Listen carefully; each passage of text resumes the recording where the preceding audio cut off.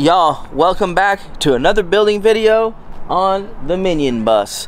So where we left off, you saw that subfloor getting dropped in there. Now I want to show you a couple developments that happened in there, and then we're going to get into what we're doing today. So let's hop in the bus. We used that Sikaflex adhesive sealant for the subfloor, so there's no screws. It's just glued down. If you can look, it's stuck down real good. Not shifting, all good. But I ran out on this last piece right here, and I ended up just grabbing some random construction glue I had laying around the shop, and it just didn't do anything. Apparently, I was looking into, because I ran out of the good glue, and the thing about the good glue, you can't buy it in the stores, you gotta order it in. I did some research. Apparently only certain kind of glues will bite into that foam board. I didn't know. I ordered a bunch of the glue because I'm going to use it on a bunch of buses, and I can't put a floor down until I get the good glue and get that last piece re-glued down. We're moving, so the subfloor is done. I'm just waiting to kind of fix it a bit, but we're moving on to the walls. Now, whoa, I just fell. As you can see here, we've got the empty walls. So what I'm going to do is I'm going to put some kill mat in each one of these little pockets, and then I'm going to put I'm going to frame these edges with 2x2 on each side, and then I have some pine tongue and groove boards that I'm going to hang up and recover the wall with. And then we're gonna go through and paint all of the bare metal and the wood white and give everything in here that's gonna be showing a nice fresh coat of white. And that way we can do all the painting and stuff while the subfloor's down, because it doesn't matter if we get paint on it. And then after that, we'll do flooring. Then after that, we're gonna put the Ford Transit seat here so I can get the car seat in and be using this bus as soon as possible. I don't know how long that's going to take. I'm going to try and get the walls on today, but that's our mission. Let's get into it.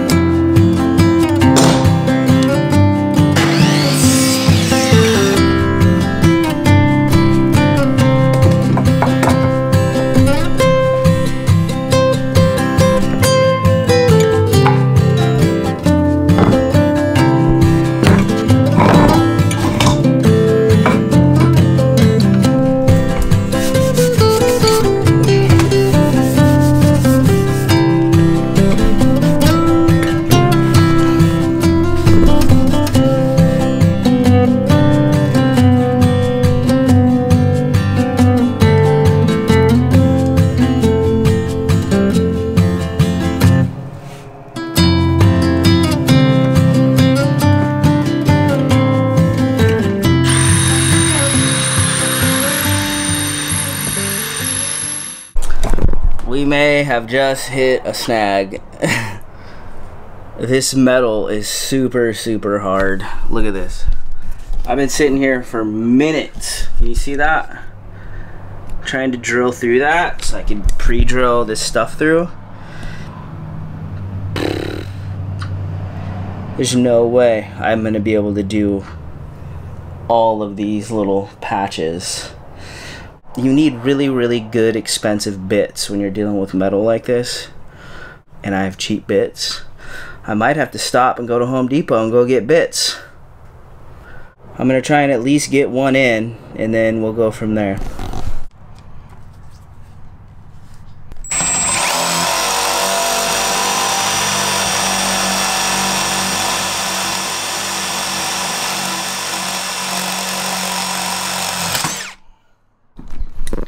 Yo, we might be back in business.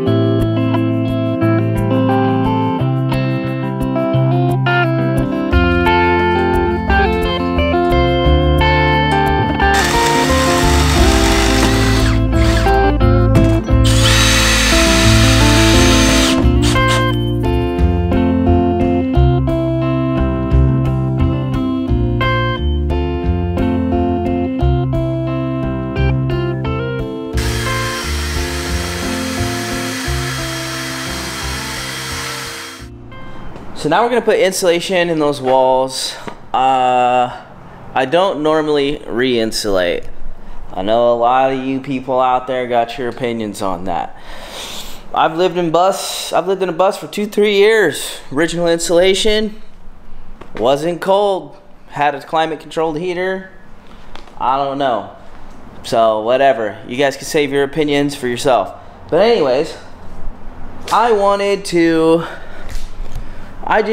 basically with this build series, I wanted to do everything people think you're supposed to do. So I wanted to re-insulate this bus, wanted to do a subfloor, and I wanted to try this insulation, Havelock wool. Everybody in buses is like, oh, you have to use spray foam. I don't know if you can tell, I don't do what everybody does. I did my own research. I know that's a foreign concept to a lot of people. And I actually like what I found on the internet better about this stuff. You know, it's all natural. It's not some weird chemical. And I don't know, it feels like it'll breathe more. You guys do your own research. Don't take what I say as gold. I'm figuring it out just like you. But from the research I did, I kind of really like this Havelock wool. I'm going to put this in here, and then I'll do a whole video about, you know, the difference between this and that, and blah, blah, blah. But let's get this wool in there.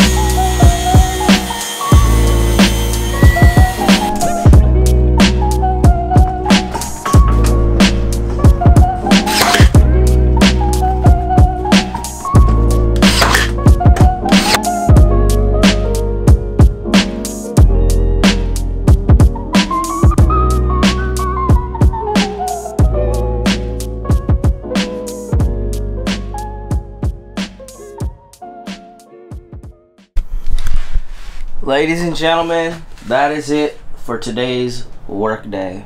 We're gonna keep pushing because we do want to get paint on all this. We do want to get trim on this. We do want to get a floor in this, and we do want to get a transit seat in here by the end of this video. But it's already past 5 o'clock. I'm done, and I'm trying to work out because I'm trying to be healthy. But just to recap, we got the frame. We got the 2x2 framing installed on the bus. And then we insulated with Havelock wool, which I really liked, actually. I don't know if I said anything, but it was really easy to work with. I just used some 3M 90 strength glue. And then we hung up some pine boards. And I made sure to leave a little bit of gap here so I could put some cedar trim. But this is all going to be white. So basically getting it all so I can mask it all. And then paint all the walls, the wood, and the metal and all that back there, a nice fresh coat of white for, yeah, I want to have really clean, nice, beautiful white, and then wood. Well, that's it for the day. I'm pretty hyped with what we got done, and I'll see ya. I don't think tomorrow because we have doctor's appointments. I'll see you in a few days when we get back on this build. I'll see you in another few days. YouTube, ladies and gentlemen, what's up? Your Filipino is back. It's been a few days since we were on this build, and we're hopping back in there today. It's kind of a big mission, so let's go in there and we'll talk you through what we're gonna try and get done. As you can tell, I don't know if I told you, but the glue that I used on that last piece didn't set up, so I had to wait for my good glue because it's way better. So no screws. I got glue on that. I got all that flooring on there, just putting weight on it for that glue to dry. But today's mission, we got that wood and insulation in there the other day. Our goal today is to prep that metal, just scuff it back up so I can get paint on it. I'm gonna sand this wood. All this bare metal is gonna get primer on it. And basically all the walls in here is gonna get a nice fresh coat of white paint, so it'll all match. So everything showing that's not in furniture is gonna get a nice coat of white. And the only thing that's gonna be white that we're not doing today is this stuff, but I'll paint that another time. So that's our goal today. We need to get paint on today. That way tomorrow we can get a floor and the seat in here, and that'll be the end of this video. That's our mission. We got a lot to do. Let's go.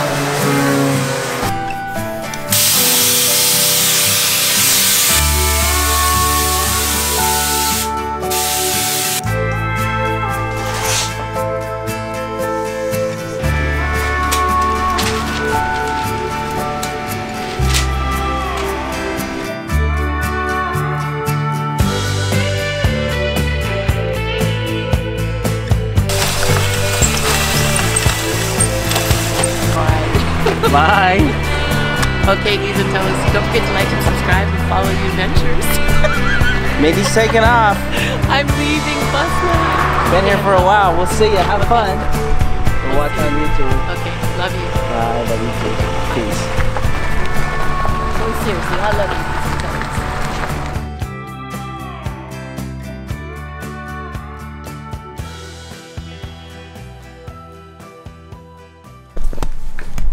Alright, as you can tell, we got the bus masked up and we're ready to start putting paint down. First thing we're going to do, now that we're masked up, is we're going to use this rusty metal primer and we're going to hit all these bare metal spots that we have all up in here. All that bare metal needs primer. Ooh, and now all of a sudden it started raining.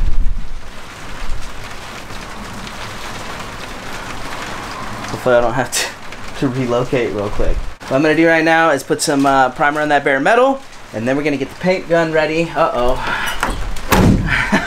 Right when I'm ready to paint, it starts pouring rain.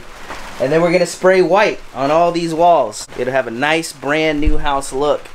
Let's get on it.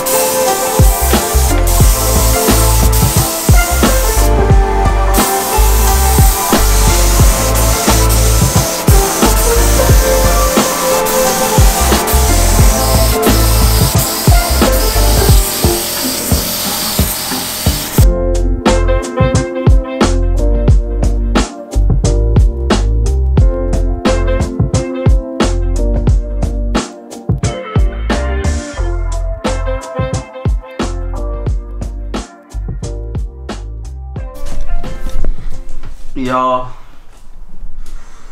that was a gnarly, hard knock work day.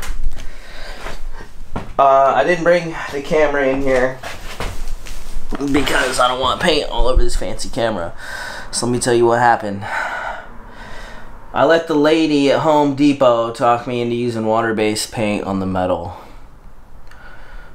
I guess one of the first lessons of bus building is don't listen to Home Depot employees. I always use oil-based paint on metal. Anyways, it took the few things I was running into is just kind of cold. So the first coat I put on, and then I put another one on, and it was just running. Called my dad. Well, my dad owned an auto body shop for a lot of years. And I put a heater in here and then really let the coats dry between with the heater, and then the paint started really sticking. But it just took so much to get coverage. I think I probably got 10 to 11 coats of white in here right now. So it's done. It was a long day. That's gonna be it for today. And then tomorrow we'll come in here and we'll unmask this, and then we'll put a floor in. Is the plan. And then we're gonna mount the seat, and that'll be the end of the video once we get, you know, the walls done and the seat and the floor in and the seat mounted. We're trying to get there. Our goal is to get there by the end of tomorrow. I'm done. I'm hungry. I think it looks good. We'll see once we get all this stuff unmasked, but I'm gonna go set the shower up. Good morning. We're back to another work day. And we got the thing painted last night, but today's mission is to put in this flooring and that Ford Transit seat. So let's get in there and get it unmasked. I'm not going to talk much because we need to get her done. Let's go.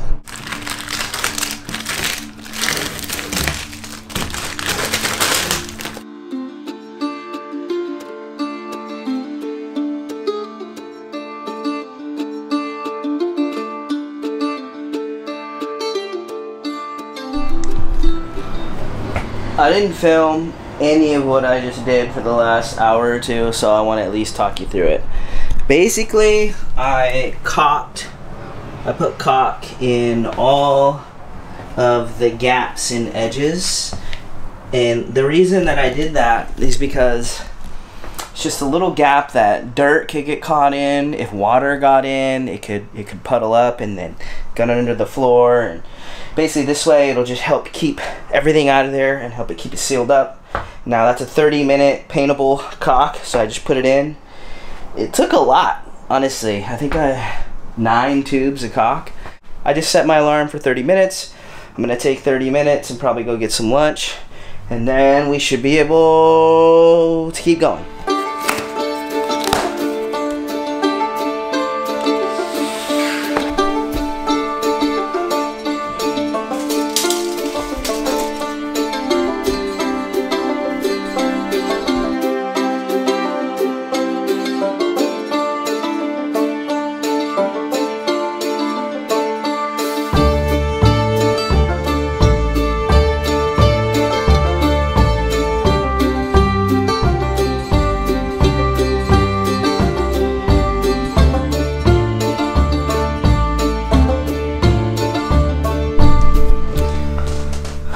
Y'all, that was another rough day. I'm supposed to put the seat in right now.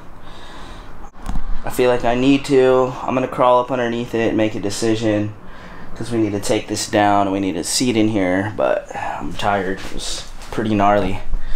And the shop looks crazy. I'll give you a shot of that, but let me look underneath it and see if I think we're gonna put that seat in tonight.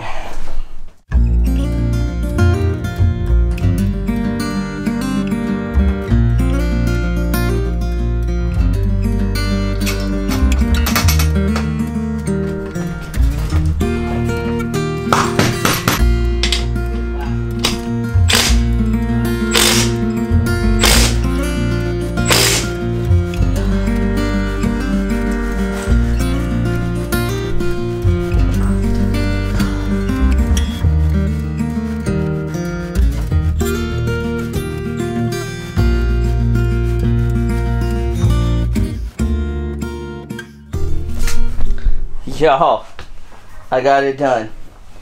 I got the floor in. I got the transit seat in, so that way I can put a car seat in here. I'm a little worried about a fridge fitting there now, but that's a problem for another time. That's gonna be the end of this video. I went hard, yo. I feel good about it, but Jaylena had to come out and help me out. This thing's really cool too, actually. So you pull these levers and this seat will just pop out of the tracks, and the only thing that sits there is a track, so it's kind of cool. Removable seat, but it's heavy. Probably not gonna want to remove it often. The only thing I'm concerned about is right here.